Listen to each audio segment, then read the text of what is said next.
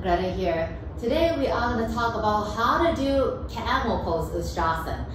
Now the camel pose is one of the back bending, which is with the chest facing the sky. And a lot of people would cringe when they hear the name Ustrasana, simply because to a lot of people it's not a comfortable shape. They feel that the lower back feels so painful. There's like so much pressure in that lower back. And some people, they say that they can't even breathe. Well, guess what? Me too. I used to hate the pose. I mean, I didn't hate it. I never really hated it, but I was scared of it because I had experienced everything that everyone has been, like a lot of people has been experiencing as well. Lower back, a lot of pressure, didn't feel comfortable. When I come back out, my lower back would ache, couldn't breathe, and the most important thing is, was that when I came out of the shape, I would get so emotional that I would actually cry. And good thing was always like after Ustrasana, we come back out, we would go into child pose. So I'll be crying and nobody would notice. I don't know why, now I know, but I didn't know why then. So all those things, like the physical, the emotional, mental aspects of it, made Ustrasana just something that I didn't like. Not until recent years, like in the past, I don't know, like 7 years, I guess? Yeah, 7. That I finally started to know how to make Ustrasana work for my body. So I'm just going to share it with you. A lot of people, when they do camel pose, because of the anatomy of the spine, the lumbar spine, the lower back is the most mobile. So, and when you look at the shape of camel, it's just like you just lean back, right? So that's what a lot of people do, and I did the same too. I just went, okay, I lean back and I place my hands on my heels and it's just gonna cringe and like you just gonna pray to the teacher that can you count a little bit faster? And then you're like, oh, I can't count back out. You just kind of sink right back down to the heels, right? And then sometimes when you want to come back out, you'll be like straining, you'll be like, like that. So it's not a very comfortable shape. Going back to that brief mentioning of that lumbar spine, the lower part of the spine, we call it the lumbar spine. This is the most mobile. This is supposed to, or aside from the neck, this part of the spine is the responsibility is to go back and to go forward. So that's why when we do back bending, we just tend to dump everything in that lower back.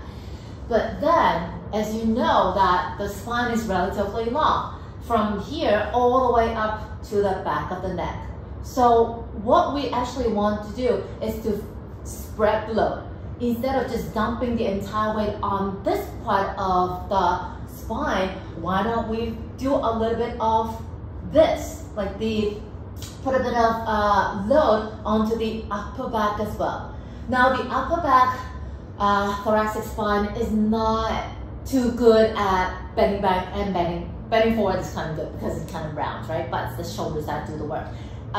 It's not too good about back bending simply because we have an entire rib cage attached to this part of the spine so that it doesn't feel too good or too mobile to move like this. And also the rib cage is to protect the heart and the lungs, so that's why it doesn't want to be too mobile. The upper part of the spine is good to turn, rotate. Neck, however, is good, everything. Rotate by bending, forward folding. So, but then when we do back bending with the neck, you know, as a part of the teamwork, we also want to lengthen and not just toss the head back. All right? So what we are going to do is we are going to locate how the upper back should feel when we do the camel pose. We need a block. So what we want to do is we want to do kind of like a fish pose, except the block doesn't go behind the upper back, it goes a little bit further down. So as you can feel the rib cage, these two parts kind of stick out a little bit more prominently. This is where the block will go behind it. Okay? Trust me, it's not the most comfortable shape, but then after you get used to it, it becomes quite comfortable in a very uncomfortable way. So be gentle, start off, low, And then you're just gonna start from sitting and you come down. Yes, it feels odd, as you can see.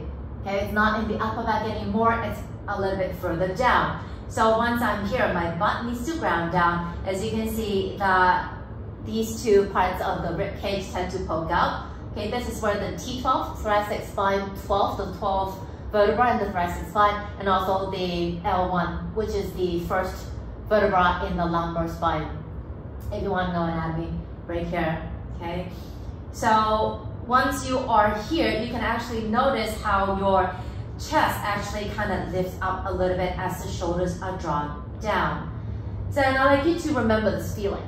Okay, if you feel totally comfortable with it, try to go a little bit higher, but then it does feels quite different. So again, once you're here, you can see the entire upper back, the chest, tend to have a bit of back bend, right? Just stay here for a bit. Notice your butt still sink down. Once you're more familiar with, about your upper back, not a lot of people are very familiar with the upper back. We are going to start working on Camel.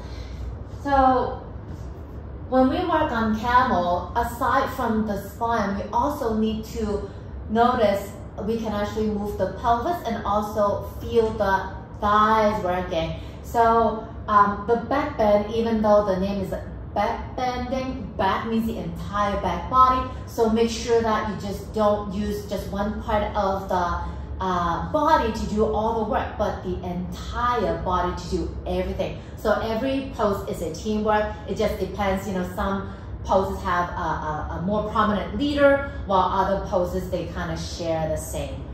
For this one, aside from the upper and the lower back, we also want to feel the pelvis moving forward and the thighs, the front of your thighs also moving forward. Now what you want to do is you might want to just feel the front hips. Use your fingers and just place your hands around the hips. Your index and your middle finger would feel these bony parts right here, right? So feel it here. Imagine when we are doing Camel, these two parts of this part of the body rather wants to come forward as we lengthen your spine and lift the rib cage up to go back.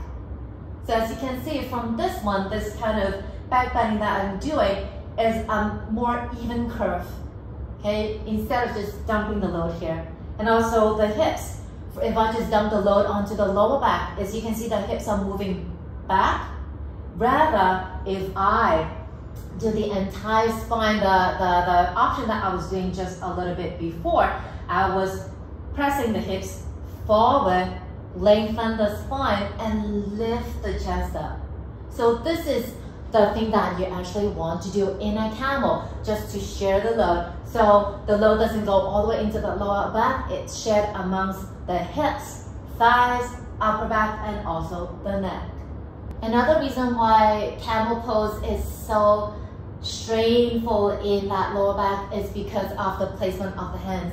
We see when people doing Camel pose, the hands are placed on the heels. So we kind of forget about everything. We just want to go here. Okay, but then if you don't feel much in the thighs, you tend to collapse into that lower back, and that's why it causes a lot of discomfort. So what you want to do is when you want to start in Camel, have your hands on that lower back. Shoulders round back, and then once you're here, the thumbs, which is placed right in the sacrum area, what I do is when I breathe in, I want to feel your thumbs, the thumbs, gently pressing the hips forward. And then I lift my rib cage. Remember that feeling with that block behind that awkward pose, awkward position in the body, that T12 and L1. I find that lift. I keep the thumbs pressing the pelvis, reminding that, hey, pelvis, don't go back. And I lengthen.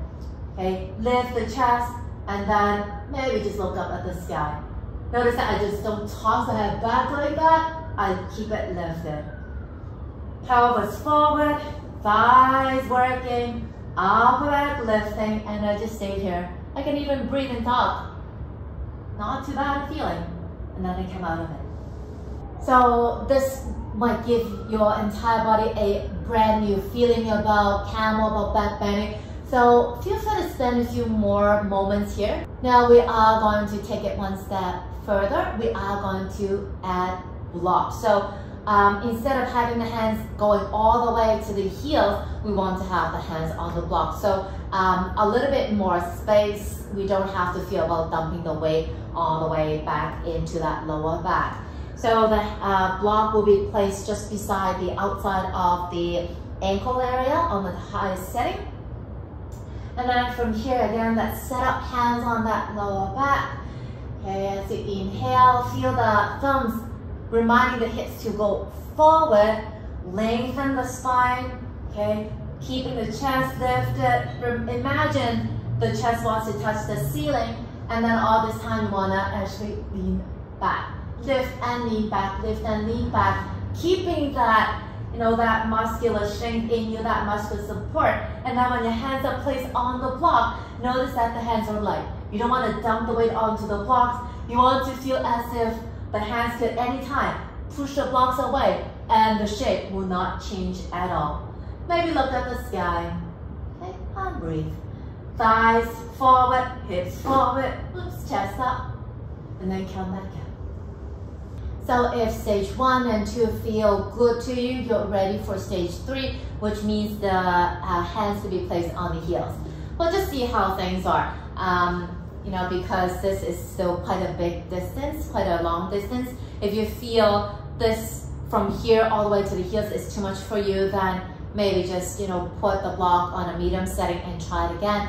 And then after this feels okay, then aim for the heels. When we do this shape, it's exactly the same, all right? Don't think about the hands coming down to touch the heel.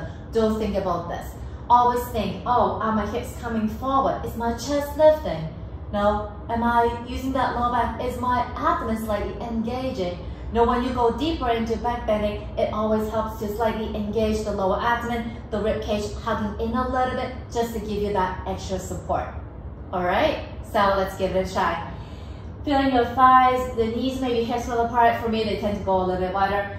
Hands on that lower back. Shoulders back. Then on the inhale, lift the chest up. At the same time, your thumbs are gently reminding the hips to go forward, forward, forward, forward. Thighs on a hugging. Keep the chest lifted, keep the chest lifted, keep the chest lifted. Lower abdomen hugging, rib cage hugging a little bit. For now, I'll be looking at the back. And then keep everything engaged, keep everything solid. If my hands actually touch the heels, they land softly.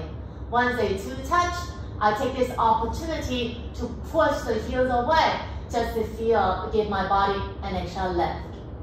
And just breathe here. Thighs wanting to hug in. Inside thighs, hips placing forward, chest up. And then when I am ready to leave, I leave. Chest up, and then down.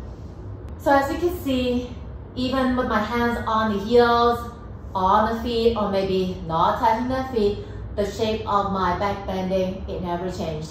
So you have to rethink this way. If you think that once the hands land on the heels and they rest, then all the muscle engagement, all that awareness, all that consciousness are immediately gone, and just kind of dump the weight into that lower back, and all the old habits would come back in, and that will not be a very good experience for your body. That's it for my sharing for today. Remember, when you are in shapes like these, kind of back bending, you always want to find that lift, that openness, so you can breathe.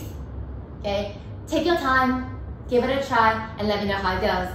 Don't forget to comment, like, share, and subscribe to my channel if you haven't already done so. And also press on that little notification button so that whenever there is a video that comes up, you'll be the first to know. I'll see you again soon. Take it easy.